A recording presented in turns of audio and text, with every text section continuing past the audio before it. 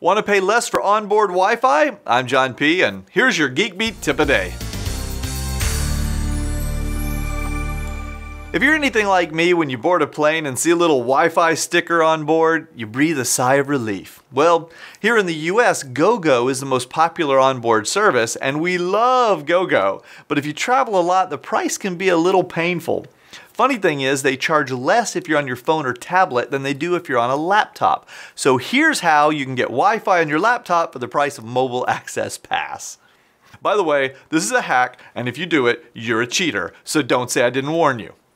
Okay, now how do you actually do it? I recommend you use the Chrome browser to start with. Before you get on the plane, download and install an extension called User Agent Switcher. You'll see a tiny icon in the menu bar that looks like a masked vigilante.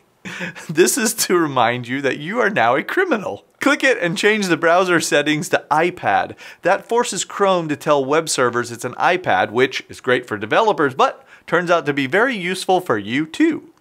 Now connect to the airplane Wi-Fi and use that browser to log on and connect to the internet. Once you're connected, you can switch back to your normal browser and do whatever you want to do. If you want to use Firefox, click your Tools menu, then choose Default User Agent and select iPhone.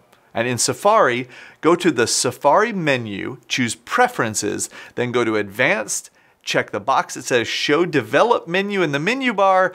Then when you're on the plane, click the Develop menu, then choose iPhone or iPad.